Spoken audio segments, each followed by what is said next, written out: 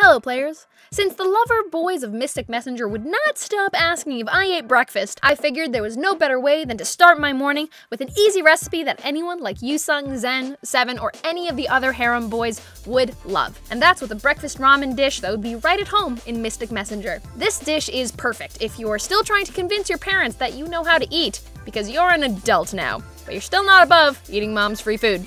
In our inventory, we have 2 packs of ramen, seasoning packets discarded. Ha! Just kidding, that's where all the good stuff is. 4 slices of bacon chopped into half-inch pieces, prosciutto, 2 eggs, 1 cup of sharp cheddar, 2 scallions, hot sauce or red pepper if you're OPAF, olive oil, and ground pepper. So first come the noodles. Boil water, add a little salt, add the noodles, maybe add a dash of seasoning. I feel like that's something a chef would do. I'm personally a big fan of al dente noodles, meaning briefly cooked, to be kind of crunchy. It sounds cooler, like you know what you're doing. And no one ever needs to know that you just keep undercooking your noodles. It's okay, I don't know your life. I don't judge your life choices here. It's our cooking Easter egg. While that boils, get a skillet up to medium heat and toss in your bacon cut into half-inch pieces until it is crispy and very brown. Your noodles are probably done, so drain and toss in a teaspoon of olive oil to keep them from sticking. Now time for some cooking alchemy. Add your noodles to the skillet with the bacon strips and mix so the fat coats the noodles. Let's leave that in our inventory for now on low heat. In a bowl, beat your 2 eggs with a fork, shred your cheese, and mix.